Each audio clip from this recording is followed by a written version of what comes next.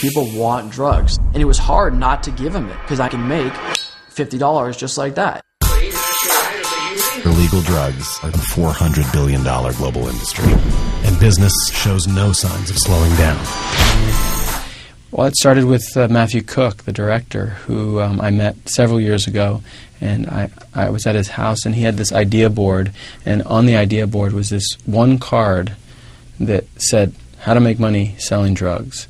And of course that stuck out, you know, amongst all of the ideas, and I just honed in on it. I said, what is that?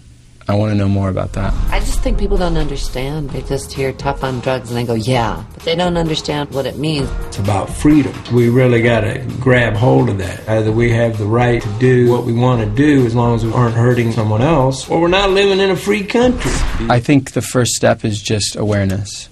You know, I for so long, certainly before I made this film, was ignorant well, I didn't care. Maybe I just assumed that those guys on the street who were selling drugs were bad people, and that drugs were bad and very dangerous and should be feared. And then since making the film, I realized no, it's a lot more subtle and complicated than that. Hence, everybody at school knew what I was up to that day.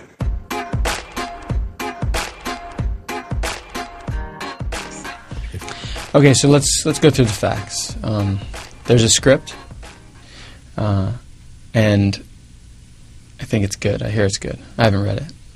Another fact, I haven't read it, but when I do, I imagine it's going to be good.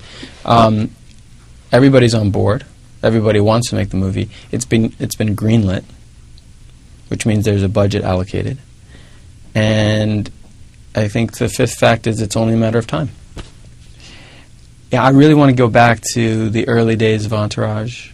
A lot of fun, a lot of antics, maybe some irresponsible behavior.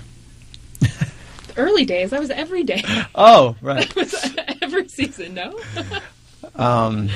Yeah, I guess so. Let's just do it again.